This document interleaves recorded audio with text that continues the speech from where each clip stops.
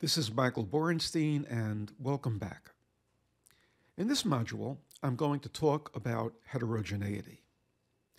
This is the issue of whether the impact of a treatment is reasonably consistent across populations, or if it varies substantially. For more information on these videos, go to meta-analysesworkshops.com. This material is also covered in our text, Common Mistakes in Meta-Analysis and How to Avoid Them.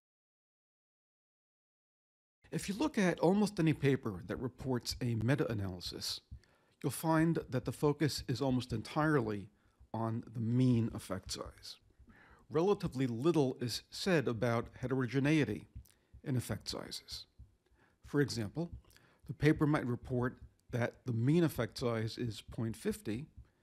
It might provide a confidence interval for the mean, and it tells us that the mean is or is not statistically significant. By contrast, the results reported for heterogeneity are superficial. The paper usually reports a Q value, I-squared, and tau-squared. These are intended to quantify heterogeneity, but as we will see momentarily, they don't really tell us how much the effect size varies. Similarly, the discussion section of the paper focuses almost entirely on the mean effect size and largely ignores the dispersion in effects. While this is a common approach, it is nevertheless a serious mistake. We really need to understand how much the effect size varies across studies. In a few moments, I'll introduce a meta-analysis of studies that assessed the impact of a drug to improve cognitive function in adults with ADHD, or attention deficit hyperactivity disorder. The effect size index is a standardized difference in means. Suppose that an effect size in this range would be considered trivial, an effect size in this range would be considered moderately useful, and an effect size in this range would be considered exceptionally useful. As it turns out, the mean effect size is 0.50. But what about the dispersion in effects? If the dispersion in effects looks like this, where the treatment has a similar effect in all studies, it would make sense to focus on the mean. If the effects look like this, we might focus on the mean, but also discuss the dispersion. By contrast, in a case like this, where the treatment has no impact in some populations, but is exceptionally helpful in others, the mean is relatively uninformative. The focus should be on the range of effects. The statistics generally reported for heterogeneity do not tell us whether the distribution of effects looks like this, or like this. For example, many papers use I-squared to quantify heterogeneity and to classify heterogeneity as being low, moderate, or high. An I-squared value of 50% is generally considered to reflect a moderate amount of heterogeneity. You'll probably be surprised to learn that an I-squared value of 50% could correspond to this, or to this, or to this. As a matter of fact, an I-squared value of 75% could also correspond to this, or to this, or to this. I suspect that the reason researchers offer vague descriptions of heterogeneity is that they don't know what the dispersion of effects actually is. Since we don't actually know how much the effect size varies, we resort to vague phrases like a moderate amount of heterogeneity or a lot of heterogeneity, which really have no meaning without additional context. And then we focus on the mean, which is something that we do understand. This is unfortunate for three reasons. One reason is that a key strength of a meta-analysis, as opposed to a single study, is that the meta-analysis allows us to see how much an effect size varies across a range of studies. After we've invested so much time and resources collecting the data, it seems that we ought to use it effectively. Second, an analysis that focuses on the mean and ignores heterogeneity can be seriously misleading. If we report that the effect is clinically important and statistically significant, most readers will assume that this applies to all populations. If the mean effect size is statistically significant, but the impact is nil or even harmful in some populations, we need to say that. And third, the process of understanding how much the effect size varies is really very simple. The confusion exists only because we work with statistics, such as the Q-value, I-squared, and tau-squared, that don't actually tell us what we need to know. If we simply report the relevant statistics, we could bypass all of these problems. My goal in this module is to provide you with a vocabulary that allows you to discuss heterogeneity in a clear and informative manner. This video includes 5 parts. I'm going to list them here so that you know the framework for this lesson. Part 1, heterogeneity in a primary study. I'm going to start by reviewing how we think about heterogeneity in a primary study, in other words, a regular study, and then we'll turn to meta-analysis. The key to understanding heterogeneity in a meta-analysis is to keep in mind that it's pretty much the same as in a primary study. Part 2, forget what you know. If you already work with meta-analysis, the chances are that most of what you know about heterogeneity is wrong. For example, I-squared does not tell us how much the effect size varies across studies. In this section, I'll address these common mistakes. I will also explain what statistic does tell us how much the effect size varies. Part 3.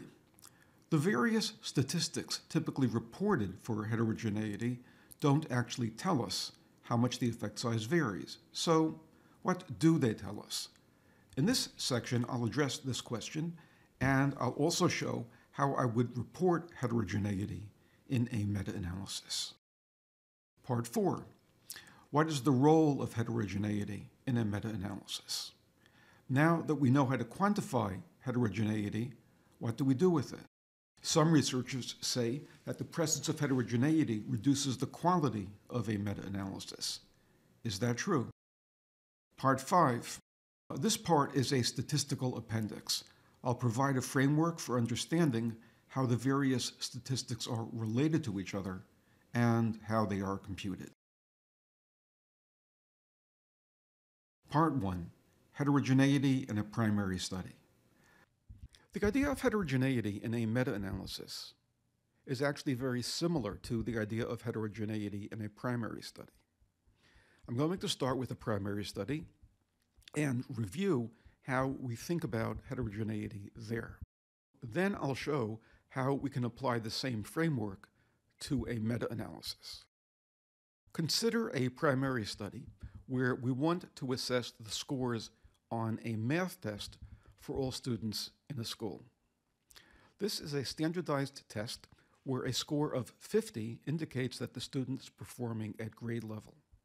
A score below 30 indicates that the students are performing a full grade lower than expected, and a score above 70 indicates that the students are performing a full grade higher than expected.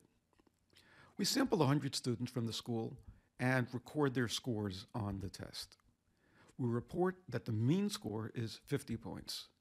We also report the standard deviation of these scores. Suppose we report that the standard deviation is 5 points. If we assume that the scores follow a normal distribution, we can plot the distribution of scores based on this mean and standard deviation. We intuitively understand that most students score in the range of 40 to 60. How? Because if the scores are normally distributed, some 95% of students will score within 2 standard deviations of the mean. The mean minus 2 standard deviations is 40, as indicated by the line here, and the mean plus 2 standard deviations is 60, as indicated by the line here. This interval is called a prediction interval. The reason is that if we were asked to predict the score for any one student selected at random from the school, We would predict that the student would score between 40 and 60, and we'd be correct roughly 95% of the time. Another 5% of students fall to the left of this point or to the right of this point. Suppose the standard deviation was 10. The prediction interval would look like this. And suppose the standard deviation was 20, the prediction interval would look like this.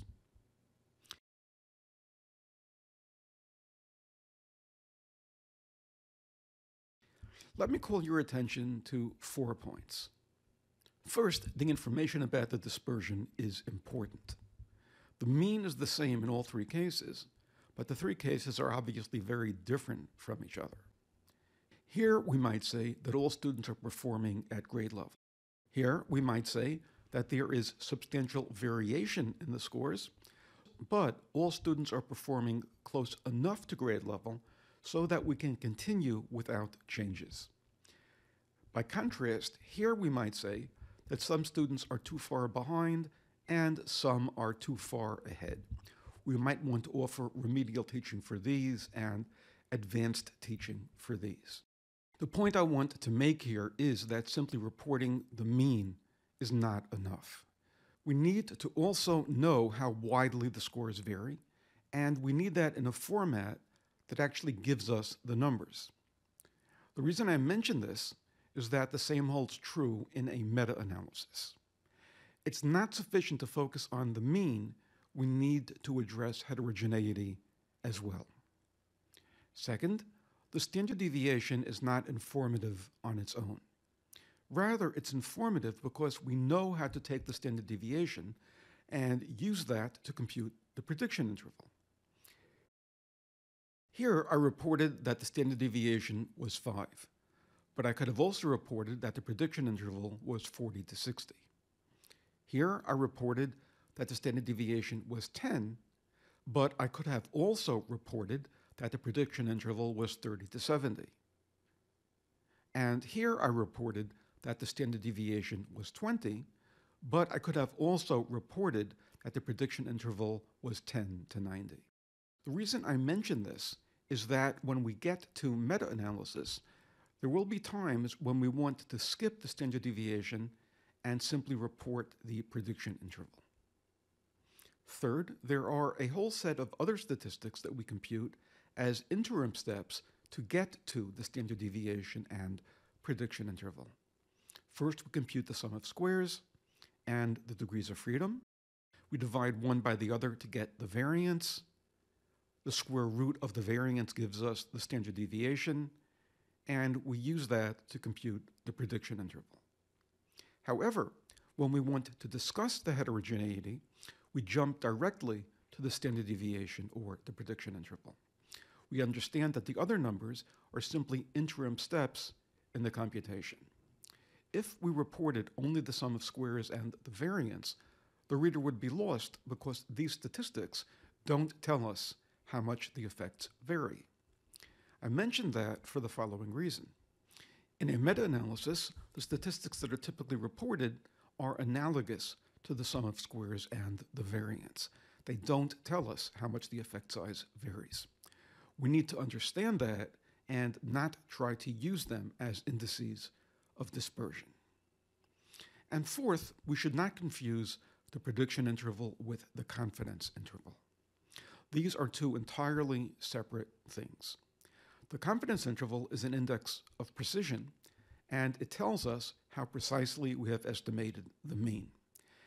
It is a property of the sample, and it's computed as the mean plus or minus 2 standard error.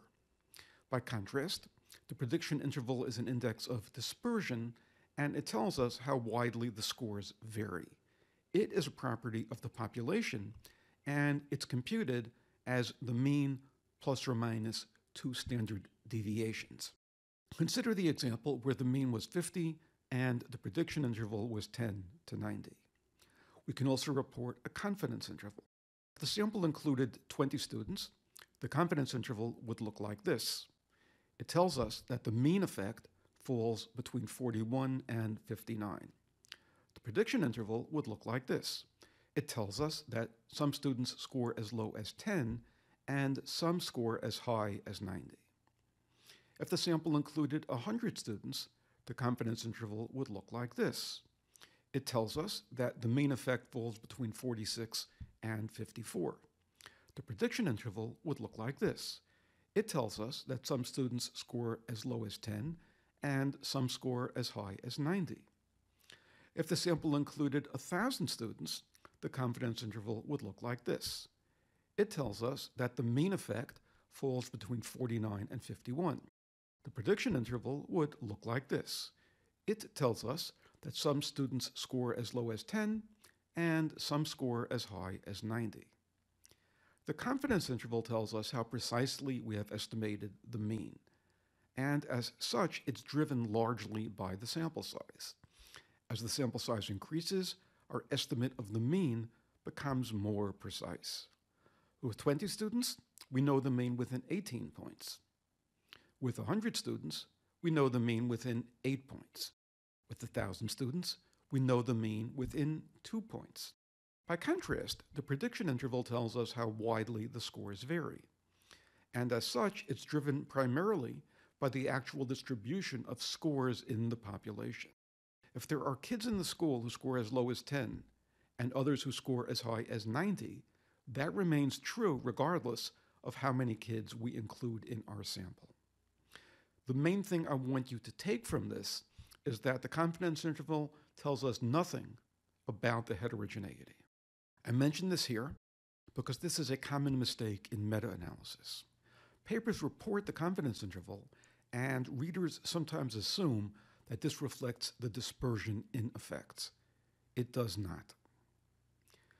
With that as background, let's return to meta-analysis. Part 2, forget what you know. When we ask about heterogeneity, we typically intend to ask how much the effects vary. Therefore, when a paper reports statistics such as the Q value or I-squared, we may assume that these statistics address our question. As it turns out, that assumption is incorrect. These statistics do not tell us how much the effect size varies. My goal in this section is to explain that using both logic and an example. And then I'll move on to the prediction interval, which is the only statistic that actually does tell us how much the effect size varies. The first thing we need to be clear about is what we have in mind when we ask about heterogeneity. As an example, I'm going to use a meta-analysis that looks at the impact of a treatment for adults with ADHD, or attention deficit hyperactivity disorder. This is a condition where people have trouble concentrating. The goal of the treatment is to improve a patient's cognitive function. The analysis is based on 17 studies. Each study was a randomized controlled trial where the patients were assigned to receive either methylphenidate or a placebo. At the end of the study, the patients were assessed on a scale of cognitive function. The effect size index is the standardized difference in means, also known as D. An effect size of 0 would indicate that the drug offers no improvement over a placebo. An effect size of 0.20 would be considered a small effect. This is an effect that would be visible on the test scores, but the patient might not be aware of any change in their behavior. An effect size of 0.50 would be considered a moderate effect. The patient would know that they were doing better than usual, and the change might even be obvious to some colleagues. An effect size of 0.80 would be considered a large effect. The patient would feel that this was the kind of day they typically had only a few times a year, and some colleagues would likely remark on the change. As a shorthand, I'll call these effects small, moderate, and large. Let's run through the ADHD example to see how this works. In this example, I'll be using the software Comprehensive Meta-Analysis, or CMA, but all of this applies to any software that you might be using. If you'd like to follow along with a free trial of CMA, you can download it at metaanalysis.com. I'll open the file in CMA. Typically, we would enter the mean, standard deviation, and sample size for each study. But in this example, the authors did not report these values since each study used a different scale to measure cognitive function. Rather, for each study, the authors reported the standardized mean difference along with the standard error. So that's what we entered into CMA. This column holds the standardized mean difference. This column holds the standard error. We don't have the sample size, so we leave that blank. This column is for the effect direction. I choose auto. This means that any effect entered as a positive number will be positive, and any effect entered as a negative number will be negative. I click Run Analysis, and this is the main analysis screen. I'll select Random Effects at the bottom. This will allow me to generalize the results of these 17 studies to the universe of all comparable populations, and it allows me to discuss the heterogeneity in effects. First, we want to have a look at the mean effect size. The mean is 0.506, which I'll round to 0.50 for this discussion. The confidence interval for the mean is roughly 0.35 to 0.65. In the universe of populations from which these studies were sampled, the mean probably falls in that range. We can test the null hypothesis that the mean effect size in the universe of comparable populations is 0. In other words, that the drug is no more effective than a placebo. The test yields a z-value of 6.86 and a p-value of less than 0.001. We reject the null hypothesis and conclude that the drug is more effective than a placebo. To see the heterogeneity statistics, I click on Next Table. The display here is divided into two parts. This part deals with the mean effect size, and the statistics here are the same as the ones we saw on the prior screen. I'll click Format Increase Decimals. I'll be using these values later, and I'll be using 4 decimal places in those computations. The mean effect size is 0.5058, and the confidence interval for the mean is 0.3613 to 0.6503. This part deals with dispersion in effects, and here I can pick up the values for heterogeneity. The Q value is 30.1065. Degrees of freedom is 16. The p-value is 0.0175. I-squared is 46.8553%. Tau squared is 0.0387, and tau is 0.1966. As we saw, the mean effect size is roughly 0.50, with a confidence interval of around 0.35 to 0.65. Now let's look at the heterogeneity. First, let's be clear what we mean by heterogeneity and why it's important. When we ask about heterogeneity, we're asking what the distribution of effects looks like. There are an infinite number of possibilities, and I'll use 3 for purposes of this illustration. Does the distribution of effects look like this? In all populations, the treatment has a moderate effect. From a clinical perspective, we might say that the effect size is essentially the same in all comparable populations. Or does the distribution of effects look like this? There are some populations where the effect is small, some where it's moderate, and some where it's large. We might decide that we should begin using the drug now, but should initiate research to determine where the impact is relatively small and where the impact is relatively large, since this would allow us to use the drug more efficiently. Or does the distribution of effects look like this? There are some populations where the effect is virtually 0, and others where this is an unusually potent treatment. We may or may not want to start using the drug now, but would certainly initiate new research to exploit the drug's potential. So that's what we mean by heterogeneity and that's why it's important. To avoid any confusion, I should note that the confidence interval does not tell us anything about heterogeneity. The mean effect is around 0.50 with a confidence interval of 0.35 to 0.65. The confidence interval is an index of precision, not an index of dispersion. It tells us that the mean effect falls between 0.35 and 0.65, but the dispersion of effects could look like any of these or anything else. These are the statistics typically reported for heterogeneity. A moment ago, I showed where to find them in CMA. The first thing I want to do is to show that these statistics don't actually tell us how much the effect size varies. The first statistics generally reported for heterogeneity are the Q value, the degrees of freedom, and a p-value. In this example, Q is 30.106 with 16 degrees of freedom and a p-value of 0.017. On that basis, does the distribution of effects look like this, or like this, or like this? The answer is there's no way to know. Given this Q value and p value, it could be any of these. The next statistic reported is generally the I-squared value. In this analysis, I-squared is 47%. This is probably the most common mistake related to heterogeneity. There's an almost universal belief that I-squared tells us how much the effect size varies across studies.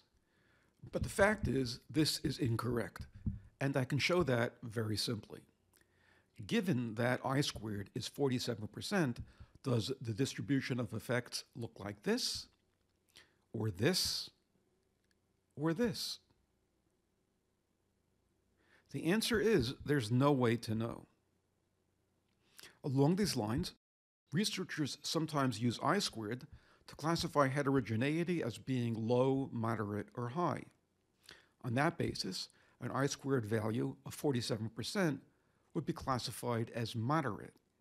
Again, does the distribution of effects look like this, or like this, or like this? You probably guessed incorrectly.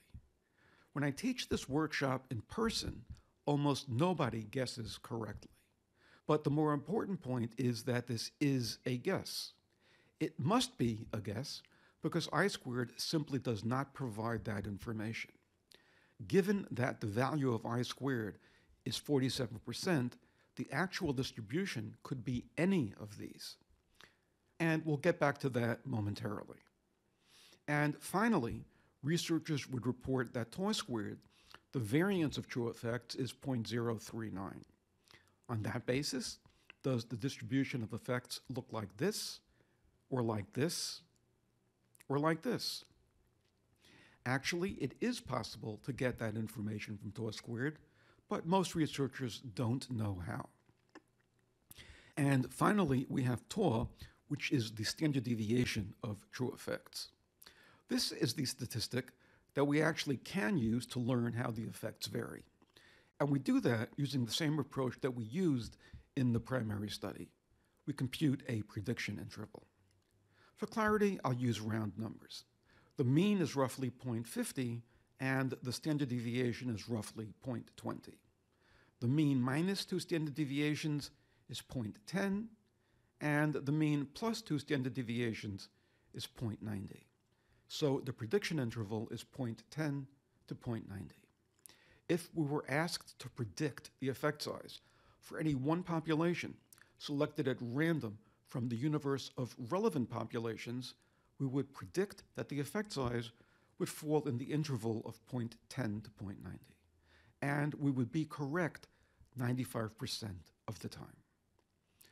As I explained earlier, when we're working with a primary study, we can report either the standard deviation or the prediction interval. So if this was a primary study, I could report either that the standard deviation is 0.20 or that the prediction interval is 0.10 to 0.90. The translation from one to the other is intuitive. By contrast, because this is a meta-analysis, we need to actually perform the computation and report the prediction interval. There are two reasons for that. First, in a primary study, the estimates of the mean and the standard deviation are typically based on a sample of 30 or more subjects and therefore are reasonably precise. By contrast, in a meta-analysis, these estimates may be based on only a handful of studies and therefore are less precise. When we compute the prediction interval, we adjust it to take account of that imprecision. Second, when the effect size is a mean difference or a standardized mean difference, we can get a rough estimate of the interval using the mean plus or minus 2 standard deviations. The mean and the standard deviation are all in the same metric. However, when we're working with risk ratios, odds ratios, correlations, or other indices, the mean is reported in one metric, while the standard deviation is reported in another metric.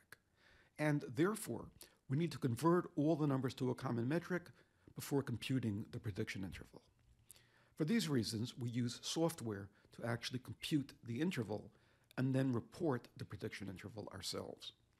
In this example, our rough estimate yielded a prediction interval of 0.10 to 0.90. With the adjustments, the software estimates the prediction interval as 0.06 to 0.96. I'll show that in a few minutes, but first I want to discuss the other statistics.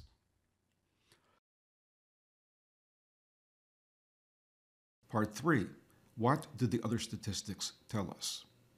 When we ask about heterogeneity, we generally intend to ask, how much do the effects vary? However, there are other questions that we might ask as well. In this section, I identify 3 distinct questions that we might ask, and I explain that each statistic is intended to address one specific question. I explain what the Q-value and P-value tell us, I explain what I-squared tells us, and I explain what the prediction interval tells us. The key point is that each of these statistics addresses a specific question. The Q-value, P-value, and I-squared do not tell us how much the effect size varies. Only the prediction interval provides that information. To this point, I showed that the other statistics, such as Q and I-squared, do not tell us how much the effect size varies. So, what do they tell us? At the end of this module, I include an appendix where I'll explain each of these statistics in detail. Right now, I'll offer an overview. To explain these statistics, I need to provide some background information. In a primary study, such as the school example, we generally treat the observed score as the true score. If a student scores 70 on a test, we assume that the student's true score is 70. So we're working with one distribution of scores.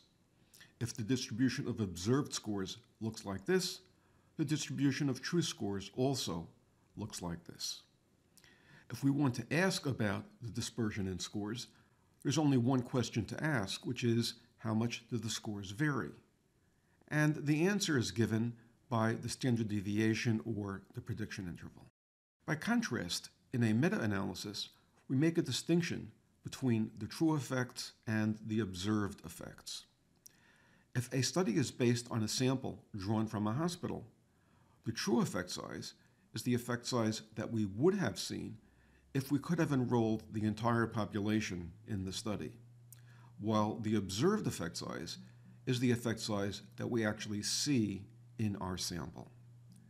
The observed effect size serves as an estimate of the true effect size, but because of sampling error, the estimate will not be the same as the true effect size.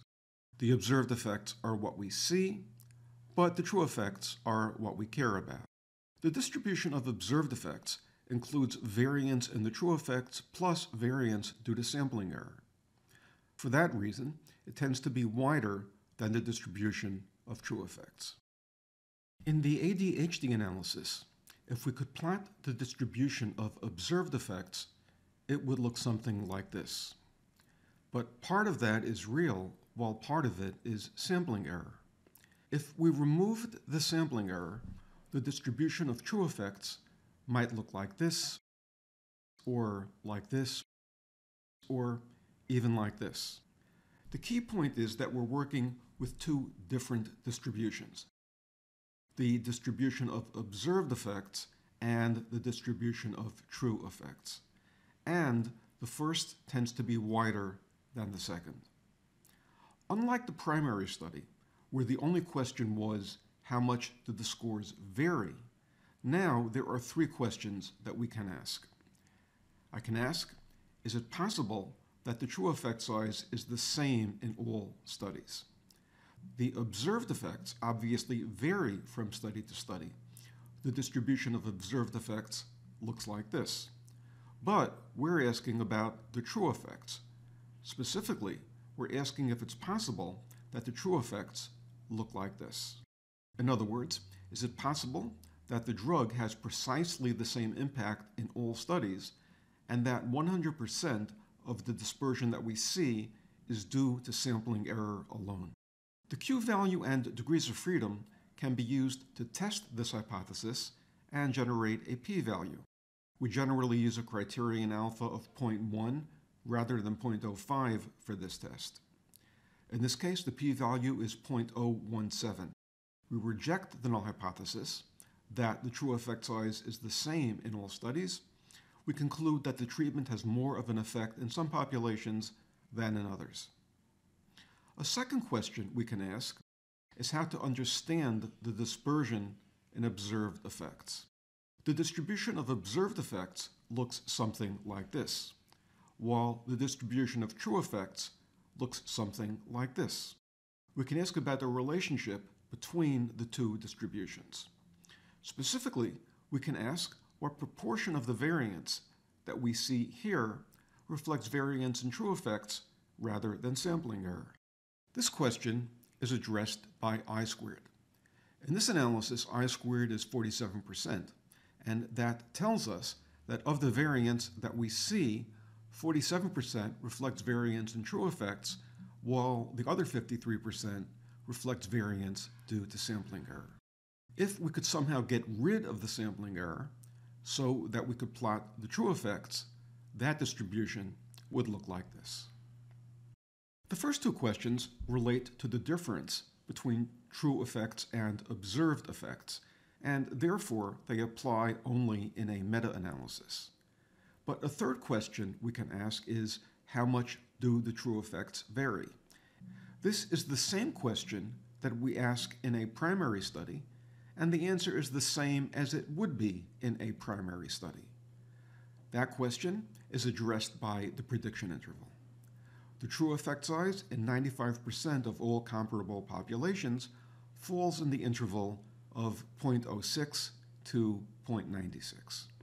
At one extreme, there are some populations where the treatment's effect is as low as 0.06, and at the other extreme, there are some populations where the treatment's effect is as high as 0.96. These are three legitimate questions with three valid answers. We need to be clear about what question we intend to ask and then apply the corresponding answer. If the question is, does the effect size vary at all, that answer is provided by the p-value. If the question is, what proportion of the variance is real, that answer is provided by I-squared. If the question is, how much does the effect size vary, that answer is provided by the prediction interval. The questions and answers are not interchangeable. In general, when researchers ask, are the effects heterogeneous, they intend to ask the third question, and they need to apply the third answer, which is the prediction interval. The problem that we see in the literature is that researchers sometimes think that the p-value, or I-squared, addresses the third question. They assume that the p-value, or I-squared, tells us how much the effect size varies, and this is incorrect. Consider the following analogy, based on a true story. Suppose that I decide to buy a set of pearls for my wife. The reasons aren't important. Anyone can forget an anniversary. It happens. But in any event, I walk into the jewelry department at Neiman Marcus. I pick out a set of pearls, and I ask the salesperson how much they cost. Suppose she says, well, we're not giving them away for free. I would assume that's her way of being funny. Or maybe the last customer passed out when he heard the price and she's trying to break me in gently. But whatever the reason for her answer, two things are true. First, it's not informative. I already knew that the pearls were not free. And second, her answer is not responsive to my question. I asked how much the pearls cost. The answer, more than zero, does not tell me what I wanted to know. This experience would be analogous to the p-value in a meta-analysis. When I ask about heterogeneity, I'm asking how much the effect size varies. A significant p-value tells me that it varies more than zero. And there are two things I can say about this answer. First, it's not informative. If I'm pulling studies from the literature, I can generally assume that the true effect size varies, so I don't need a p-value to confirm that. And second, the answer is not responsive. I asked, how much does the effect size vary? And the answer, more than zero, is not helpful. Now let's consider a second scenario at the department store. Suppose I ask the saleswoman how much the pearls cost, and she says, well, I know your wife and I'll offer you a special discount. You can have the pearls for 47% of the usual price. Let's assume for the moment that I believe her. Well, this is good news. I'd like to pay only 47% of the usual price, but I still don't have the information that I asked for. I don't know what the pearls cost. If the regular cost is $100, then I'll be paying $47. If the regular cost is $1,000, then I'll be paying $470. And if the regular cost is $10,000, then I'll be paying $4,700. There are two things that we can say about the answer. First, the answer is informative. I know something now that I didn't know before. But the second thing is that the answer does not address my question. I still don't know how much I need to pay. I know that I'll pay 47% of the usual price, but I don't know if the usual price is this, or this, so I don't know if I'll be paying this, or this. This scenario would be analogous to I-squared. I asked how much the effect size varies, and somebody tells me that I-squared is 47%. This means that 47% of the dispersion is real, but it doesn't tell me how much dispersion there is.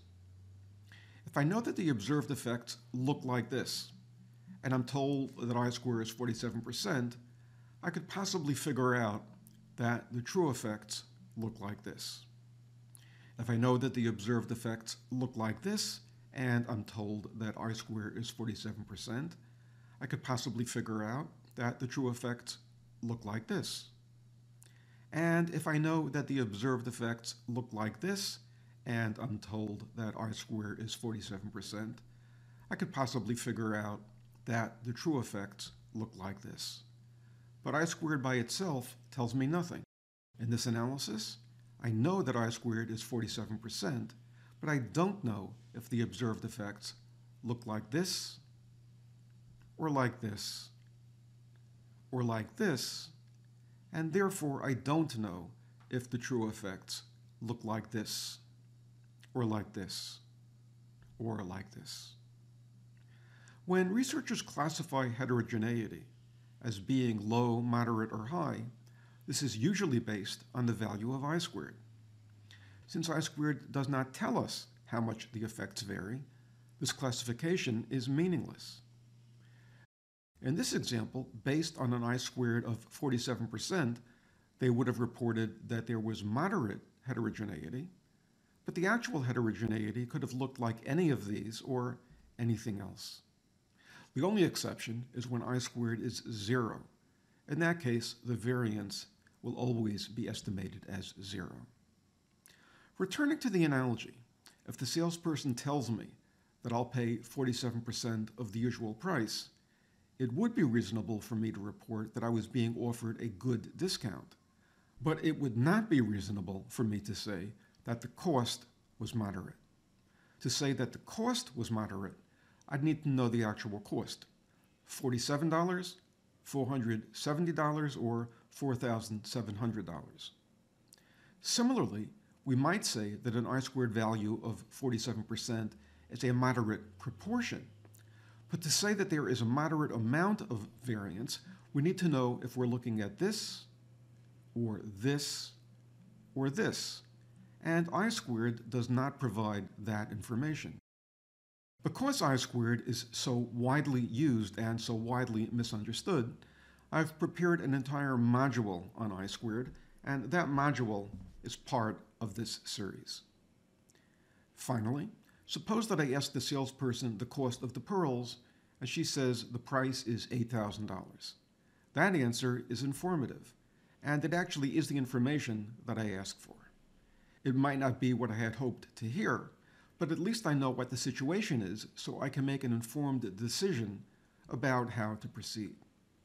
The analogy to meta-analysis would be if I ask about heterogeneity and I'm given the prediction interval. I'm told that the effect size varies from 0.06 in some populations to 0.96 in others. When I want to consider the potential utility of the intervention, this is the information that I need. There's actually another layer to this analogy. When I ask, how much do these pearls cost, I don't expect too many salespeople to respond by saying, well, they're not free. But many of them would respond by saying, we can offer you a discount of 10% or 20% and so on. In my experience, relatively few would actually tell you the price. Similarly, in a meta-analysis, relatively few researchers now suggest that the p-value tells us how much the effect size varies. But the vast majority do report I-squared, and relatively few report the prediction interval. So in both the jewelry store and the meta-analysis, the most common situation is that we ask for an amount, but we're given a proportion. And this is where the analogy can be really helpful. When the salesperson says you'll pay only 47% of the usual price, I understand that this is a percentage. I'm not going to write a check for the amount of 47%. I know that doesn't make any sense. Rather, I'll say, well, thanks for the discount, but how much will I actually pay? And yet, when we're told that I-squared is 47%, we somehow convince ourselves that we know how much the effect size varies. And this makes no more sense here than it would in the jewelry store. Even if we don't understand the statistics, we should recognize that 47% is a percent. If I ask how much do the effects vary, and the response is 47%, my next question should be 47% of what?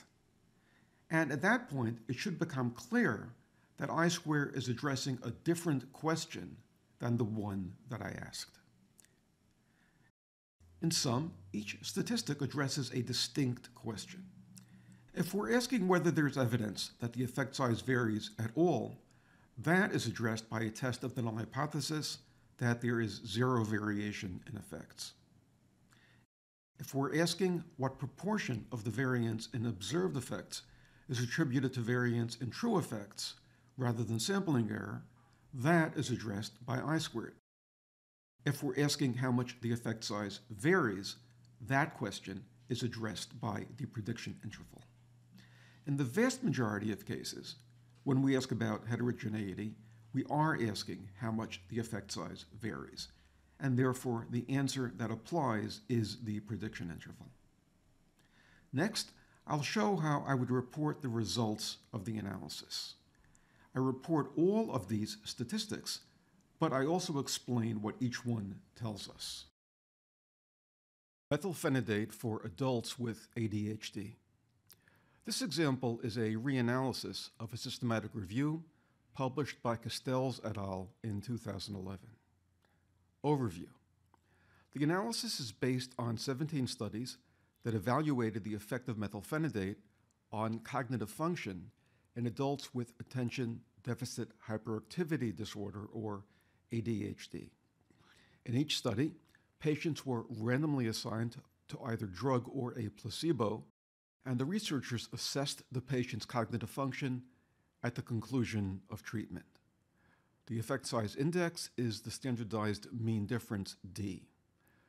The results of this analysis will be generalized to comparable studies, and so the random effects model was employed for the analysis. In this context, a standardized mean difference of 0.20 would be considered trivial. This is a difference that shows up on the tests, but the patient might not be aware of any change. A standardized mean difference of 0.50 would be considered moderate. The patient would recognize that they were doing better than usual, and coworkers might be aware of a change. A standardized mean difference of 0.80 would be considered large. The patient would feel great, and the difference would be obvious enough that others might remark on it. First, we address the mean effect. Does methylphenidate affect cognitive scores? The standardized mean difference is 0.506.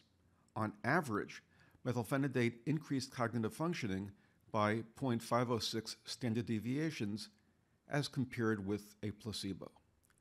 The confidence interval for the standardized mean difference is 0.361 to 0.650, which tells us that the mean effect size in the universe of comparable studies could fall anywhere in this range. This range does not include an effect size of 0, which tells us that the mean effect size is probably not 0. Similarly, the z-value for testing the null hypothesis, that d is 0.0, is 6.862, with a corresponding p-value of less than 0.001. We can reject the null hypothesis and conclude that, on average, the drug does increase cognitive function in the universe of populations which are comparable to those in the analysis. Then we look at the heterogeneity. How much does the effect size vary across studies? The Q statistic provides a test of the null hypothesis that all studies in the analysis share a common effect size. If all studies shared the same effect size, the expected value of Q would be equal to the degrees of freedom, which is the number of studies minus 1. The Q value is 30.106 with 16 degrees of freedom and a p-value of 0.017. We reject the null hypothesis that the true effect size is identical in all the studies. The I-squared statistic is 47%, which tells us that 47% of the variance in observed effects reflects variance in true effects rather than sampling error. The variance of true effects, tau squared, is 0.039, and the standard deviation of true effects, tau, is 0.197. The prediction interval is 0.058 to 0.954. We would expect that in some 95% of all populations comparable to those in the analysis, the true effect size will fall in this range. And based on the context outlined above, this means that there will be some populations where the impact of the treatment is trivial and some where it is large. So that's the way I would summarize the results of this analysis. As I mentioned earlier, we should always use software to get a more accurate estimate of the prediction interval. This software can be downloaded at www.meta-analysis-workshops.com. As I write this, the software reports the prediction interval without a plot, but that will be updated soon to the version I'm going to show here. We need to enter 4 values into this program. The mean effect size is 0.5058. The upper limit of the confidence interval is 0.6503. Tau squared is 0.0387. And note that we use tau squared and not tau. And finally, the number of studies is 17. The program produces this plot and this text. This line shows the mean and the confidence interval. It corresponds to this caption, which reads, The mean effect size is 0.506, with a 95% confidence interval of 0.361 to 0.650. This curve tells us how the true effect size varies across populations. The curve is summarized by this caption, which reads, "The true effect size in 95% of all comparable populations falls in the interval 0.058 to 0.954. The prediction interval is 0.058 to 0.954, which corresponds to the endpoints of this distribution. The plot itself provides a more nuanced visual display. Using the criteria I outlined above, we can get a sense that the impact of the treatment is small in roughly 20% of populations, moderate in roughly 60%, and large in roughly 20%. Critically, the treatment is not harmful in any populations, at least not in the 95% displayed here. I should be clear that my criteria for saying that an effect size of 0.20 is small or that 0.50 is moderate is subjective. Others will feel differently and therefore will have different ideas about how to proceed. That discussion is both necessary and welcome. The purpose of the prediction interval is to provide a basis for that discussion. If we report the prediction interval, then we all have a common understanding of how the effect size varies. And on that basis, we can have a meaningful discussion about whether to recommend using the drug now and about how to plan future research. By contrast, if we only report Q, I squared, and tau squared, we don't actually know how the effect sizes are distributed. And without a clear sense of how the effects are distributed, we cannot have a meaningful discussion about the potential utility of the drug. Part 4, what is the role of heterogeneity in a meta-analysis? To this point, I've explained that many of the statistics generally cited as indices of heterogeneity don't actually tell us how much the effect size varies. And I've presented a statistic, the prediction interval, which does tell us how much the effect size varies. Now that we have that index, I want to discuss how to use it. Put simply, if we know how much the effect size varies, what role should that play in a meta-analysis? Point 1. Once again, I need to debunk some common beliefs. There's a common belief in some fields of research that heterogeneity is bad. In medicine, for example, it's sometimes said that the presence of heterogeneity reduces the quality of a meta-analysis. I've even seen papers suggest that in the presence of heterogeneity, a meta-analysis provides no useful information. The reality is much more complicated. The presence of substantial heterogeneity does determine what we can learn from an analysis, but it does not necessarily make the analysis less useful.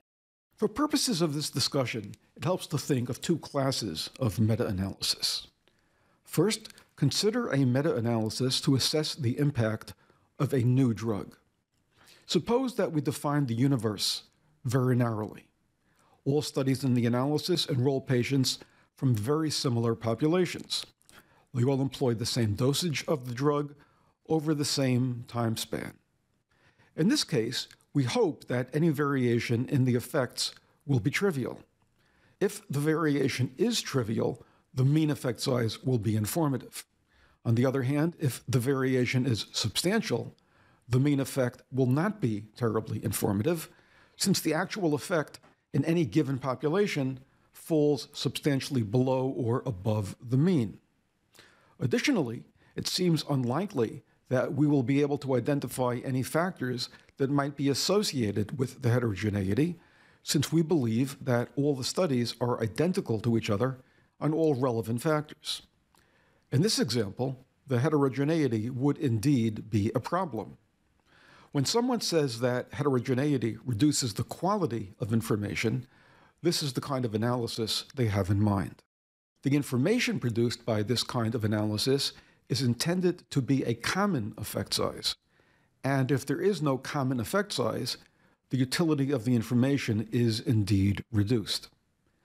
By contrast, consider the meta-analysis that we looked at a moment ago to assess the impact of methylphenidate on the cognitive functioning of adults with ADHD. In that analysis, the universe was defined broadly.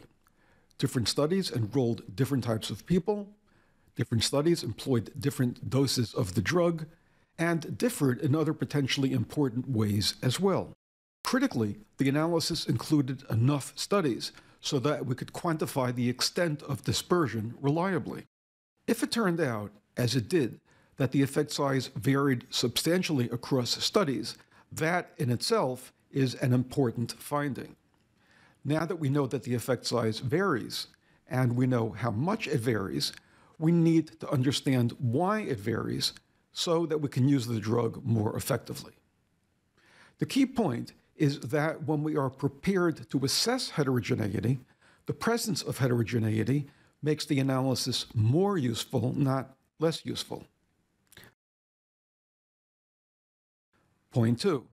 Most papers talk about the mean effect size as one issue and about heterogeneity as a separate issue.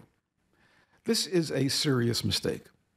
We need to think about heterogeneity in conjunction with the mean effect size. Suppose that an effect size to the right of 0 indicates that the treatment is helpful, while an effect size to the left of 0 indicates that the treatment is harmful. When we talk about heterogeneity by itself, we're asking if the variation in effects looks like this, or like this, or like this. That's important, but we also need to know the location of these effects. For example, suppose that the amount of heterogeneity looks like this. There's obviously a critically important difference between this distribution and this one. In both cases, the amount of dispersion is the same, but here the effects range from a small positive effect to a large positive effect, whereas here there are some populations where the intervention is actually harmful. We only see that when we look at the heterogeneity and the mean in relation to each other. And that's what we're doing with the prediction interval. To be clear, when we report that a treatment's effect is statistically significant and clinically important, we're talking only about the mean effect size. It's still possible that the intervention might be harmful in a non-trivial proportion of populations. This problem is not only theoretical. Intout et al. Recently published a paper showing that there are many analyses where the mean effect size is helpful and statistically significant, but the distribution looks like this, with the treatment being harmful in some cases.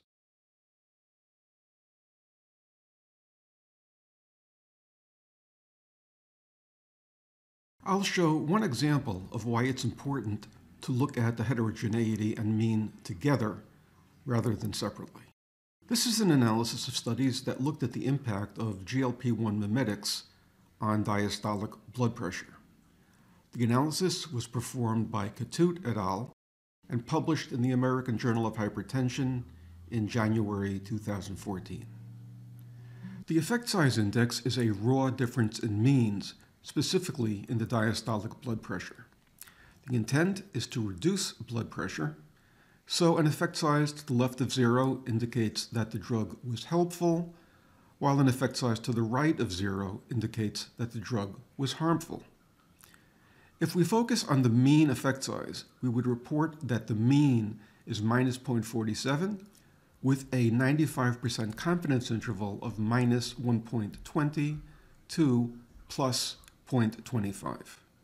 From a clinical point of view, the mean effect size is trivial, and since the confidence interval includes 0, the true mean might actually be 0. Similarly, the p-value for a test of the null hypothesis that the mean effect size is 0 is 0.199. So if we were to focus on the mean, the take-home message would be that the drug has no clinically important effect. By contrast, Look what happens when we also look at the heterogeneity. While the mean effect is near zero, the effect size in any single population could be clinically helpful or clinically harmful. At one extreme, there are some populations where the drug reduces blood pressure by as much as 4 millimeters of mercury, and at the other extreme, there are some populations where the drug increases blood pressure by as much as 3 millimeters of mercury. When the effects vary this widely, the mean is simply the average of two competing effects and is not terribly relevant. Rather, we need to focus on the dispersion itself and try to understand where the treatment is helpful and where it's harmful. When the prediction interval indicates that the treatment is helpful in some cases and harmful in others, I always want to map this back to the data. I want to be sure that there actually are cases that show a helpful effect and others that show a harmful effect. And that is the case here. There are a good number of studies where the effect size falls on either side of zero, and among them are some where the effect is statistically significant. I'm also seeing this pattern of effects in meta-analyses that look at the impact of treatments for COVID-19, and that appear to be helpful in some cases and harmful in others. I plan to include those in later modules. Next, I need to discuss some important limitations related to our estimates of heterogeneity. Researchers sometimes fail to appreciate how poor the estimates of heterogeneity may be. And this applies to all statistics related to heterogeneity. Consider a primary study where we want to estimate the math scores for all students in a school. Would we conduct a study with 5 students? Of course not. We can't accurately estimate the mean and standard deviation for all students in the school based on a sample of 5 students unless all students in the school have scores that are very similar to each other.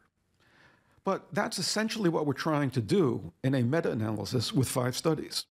And that holds true even if each study includes thousands of subjects.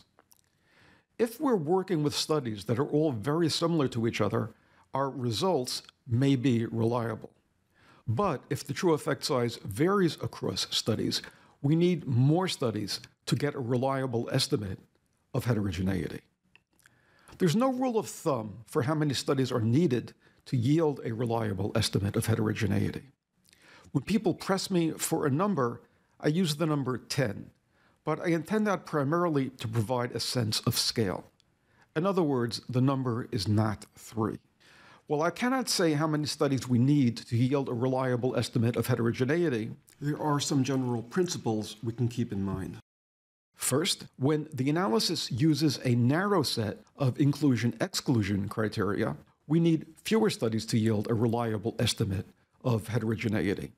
Conversely, when the criteria are set more broadly, we'll need more studies. Second, when the included studies are large, we will need fewer studies to yield a reliable estimate of heterogeneity. Conversely, when the studies are smaller, we need more studies to yield a reliable estimate. In some fields of research, it's common to have only a handful of studies in a meta-analysis. In these cases, how can we deal with the fact that our estimate of heterogeneity may not be reliable? Well, if the studies were selected to be very similar to each other, I may be willing to assume that the effect size is consistent across studies based on my understanding of the field rather than the estimates that I get from the analysis itself. We see a lot of this, for example, in Cochrane. This is not optimal, of course, but it is a practical solution since we simply don't have enough data. On the other hand, if the studies vary on a number of important dimensions, an analysis based on only a few studies simply does not have enough information to yield any reliable estimates of heterogeneity. And in that case, we need to acknowledge the limitations of the data. Part 5, Appendix. I started this module by saying that the statistics generally reported for heterogeneity don't actually tell us how much the effects vary. I also provided an overview of what the various statistics do tell us. For those of you who want to know more about these statistics and how they are related to each other, the next few minutes features a statistical appendix that addresses that issue. I'll use this column to represent the observed effects. These are the effects that are actually reported for each study. And I'll use this column to represent the true effects. These are the effects that we would see in each study if we somehow included the entire population, so we knew the effect size with no sampling error. In a primary study, we generally treat an observed score as being the same as the true score. So we're dealing with only one set of numbers.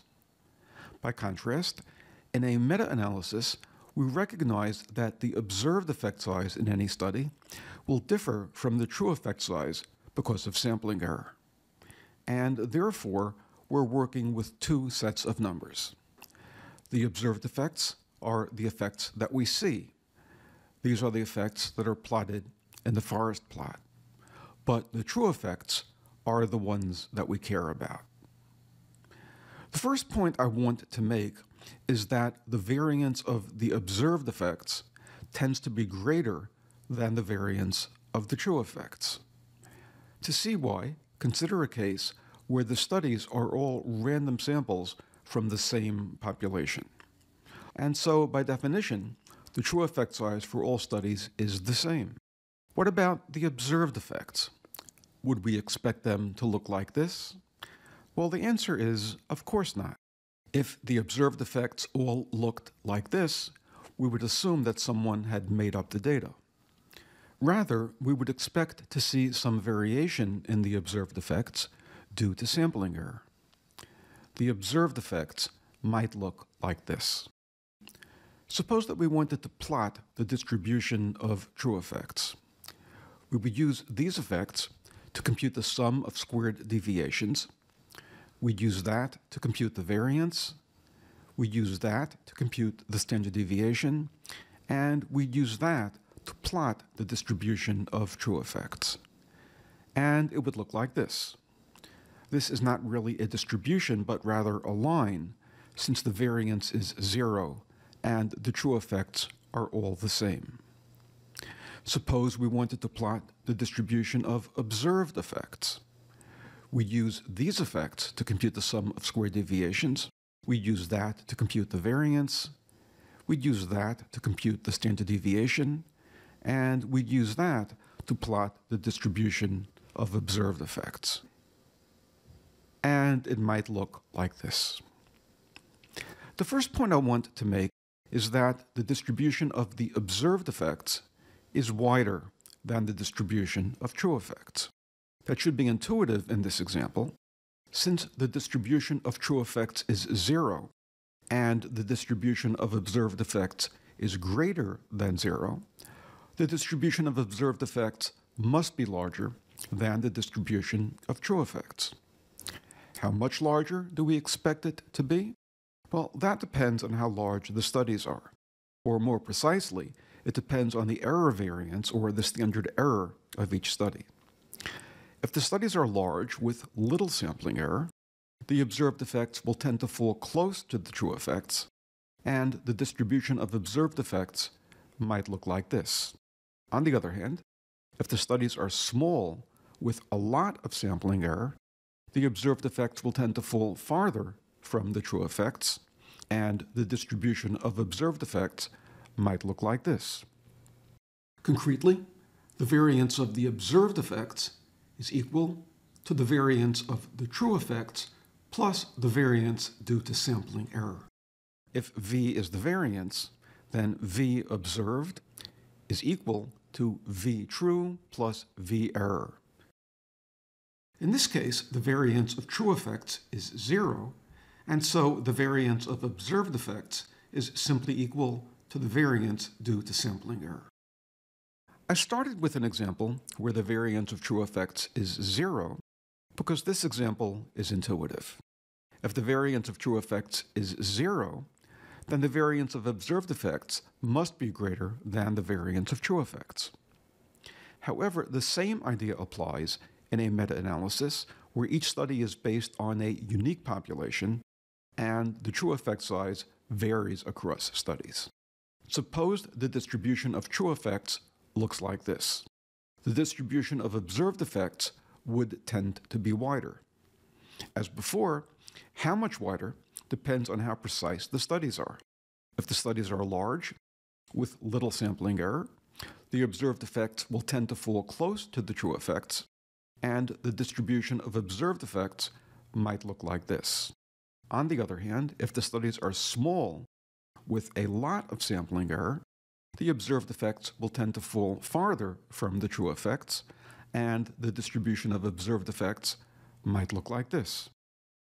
As before, the variance of observed effects is equal to the variance of true effects plus the variance due to sampling error.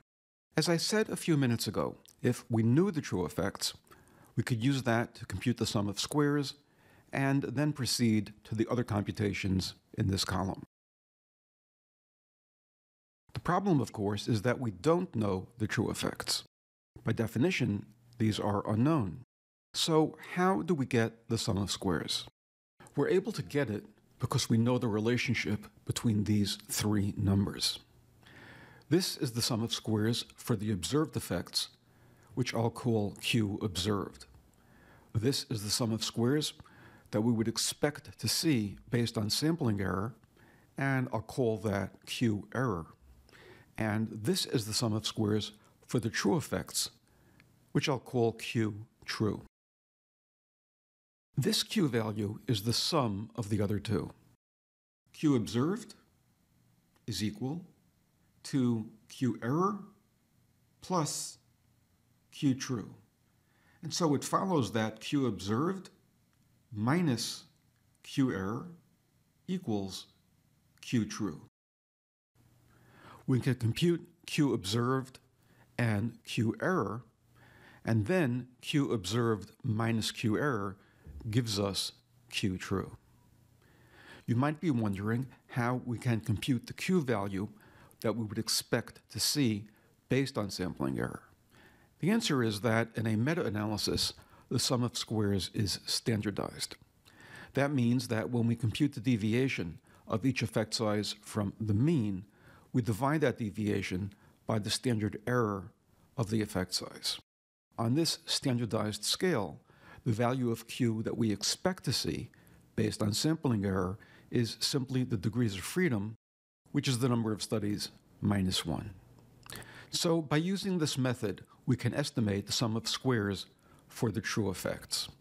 And once we have that, we can proceed to compute the variance of the true effects, the standard deviation of the true effects, and the distribution of true effects. Using this schematic, we can also understand the role played by each of the statistics. The Q value is simply the sum of squared deviations for the observed effects on a standardized scale. It can be used to test the null hypothesis that the true effect size is the same in all studies, and it can also be used as the first step in computing the variance of true effects. The key point I wanted to make is that Q in a meta-analysis is analogous to the sum of squares in a primary study. It's an interim step in computing the variance, but not very informative on its own. There is one thing we can learn from Q. If Q is less than the degrees of freedom, the dispersion that we see in the observed effects is less than we would expect to see based on error alone, and so the variance of true effects will be estimated as 0. Conversely, if Q is greater than the degrees of freedom, the dispersion that we see in the observed effects is greater than we would expect to see based on sampling error alone, and so the variance of true effects will be estimated as greater than 0. But beyond that, Q does not tell us how much the effects vary. Now let's turn to I squared.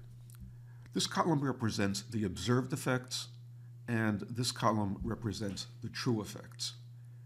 It would be useful to have a statistic that reflects the relationship between the two sets of data, and that statistic is I-squared. To compute I-squared, we take the ratio of Q true to Q observed.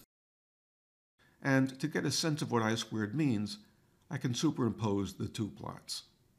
If I-squared is high, most of the variance that we see is variance in true effects. Therefore, the plot of true effects in red will fall very close to the plot of observed effects in blue. If I-squared is low, only a little of the variance that we see is variance in true effects, and therefore the plot of true effects in red will be substantially narrower than the plot of observed effects in blue. But critically, I-squared is a proportion, not an absolute value. If we know what the observed effects look like, I-squared tells us what proportion of that reflects variance in true effects. But I-squared by itself does not tell us how much the effects vary. Note that I-squared is proportional to the variances, which are on a squared scale, while the ratio of the plots is on a linear scale. In this example, I-squared is 25%.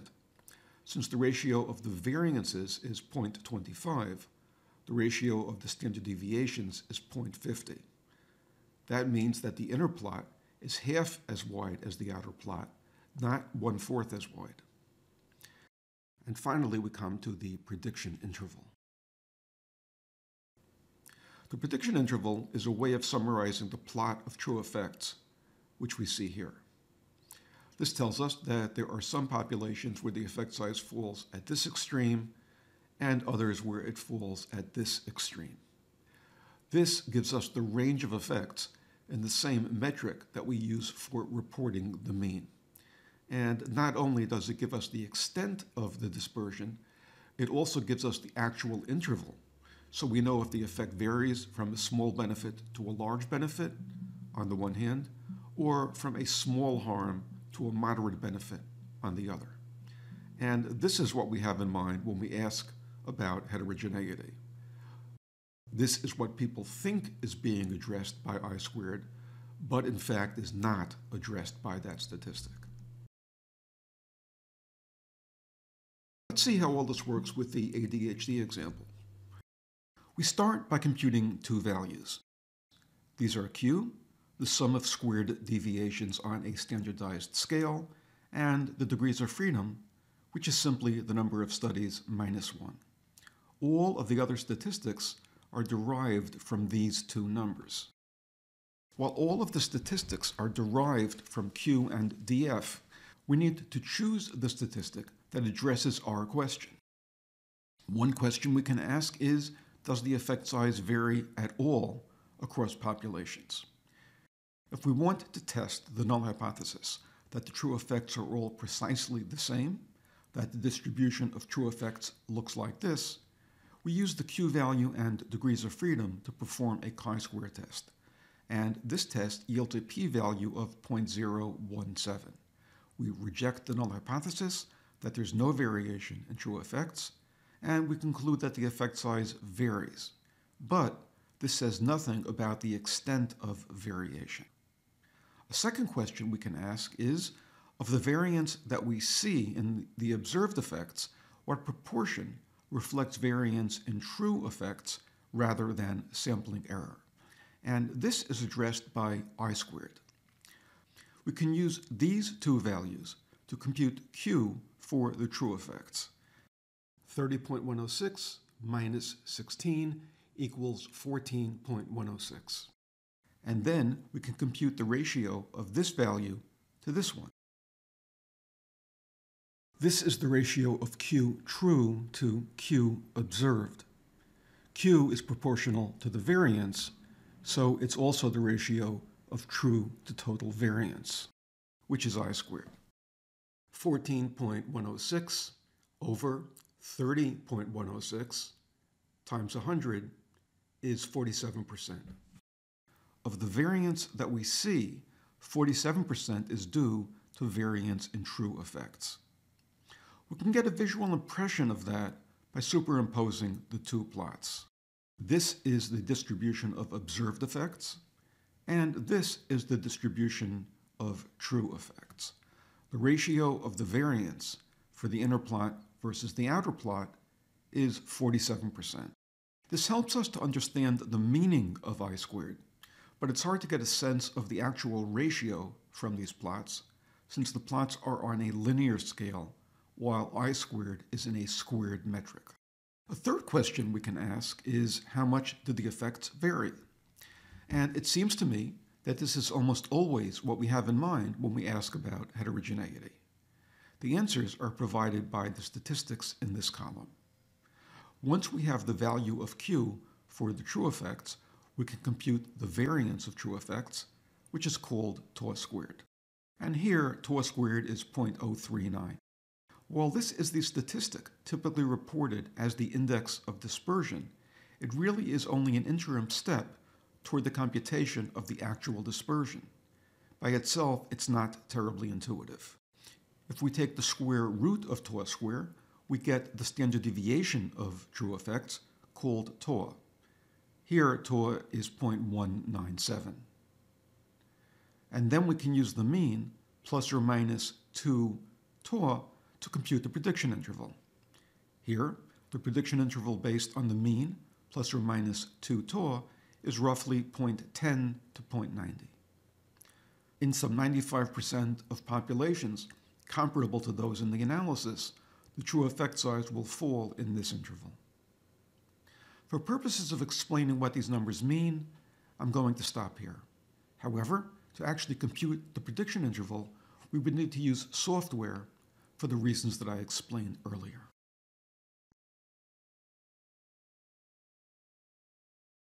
That's it for now. Please go to meta-analysesworkshops.com, download the Prediction Intervals program, and learn about our workshops.